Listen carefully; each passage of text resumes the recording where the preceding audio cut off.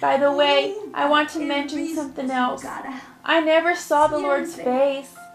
I would always look at his garments or his hands, but I could never see his face. Every time I attempted to see his face, I felt as if I would go blind. On many occasions, I would see tears come down his garments. His sandals were gold. When tears would land on his sandals, crystals would form. Many times, Jesus would begin to weep.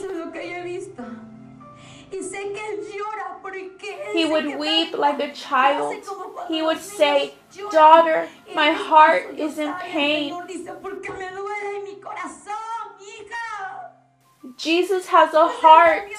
His heart breaks when he sees us in sin.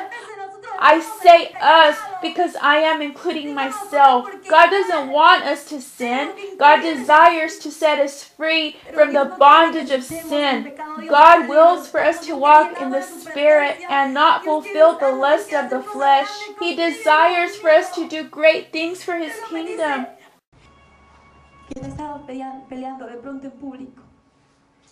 God isn't trying to embarrass you. God is correcting you. He wants you to have a humble and contrite spirit. Repent of your sins and don't repeat your offense.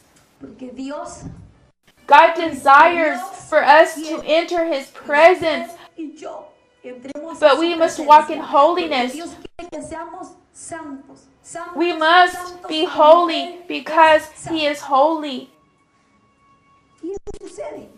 There are so many different things that take place in hell.